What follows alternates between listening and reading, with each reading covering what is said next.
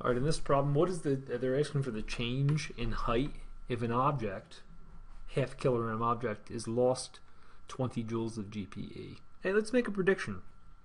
Which way would it move, up or down? If it's losing GPE, its height must be going down.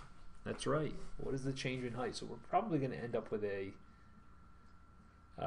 we'd end up with a negative value, but we'll solve for the absolute change in height. It's just going to tell us how far it moved. We would know it's down if it's losing GPE. So we'll take inventory, keep track of what we know. It says that what is the change in height? So change in height will be the unknown of a 1/2 kilogram object which has lost 20 joules of GPE.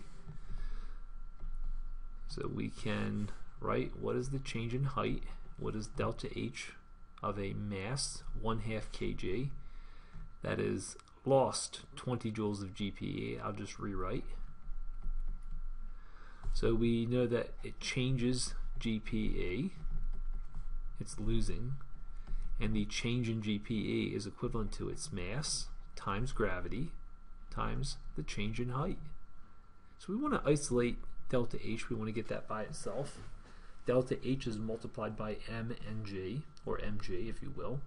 So the opposite of multiplying by mg is dividing by mg.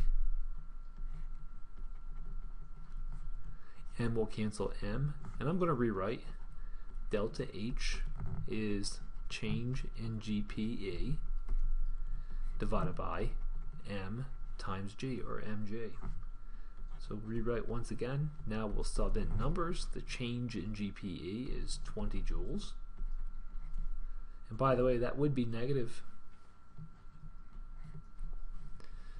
The mass is 1/2 of a kg times what g is, 9.8 meters per second squared. Now we can approximate it. 1/2 times 9.8, or 1/2 of 9.8 is 5. So the entire denominator is going to be 5. 20 divided by 5 is going to be about 4.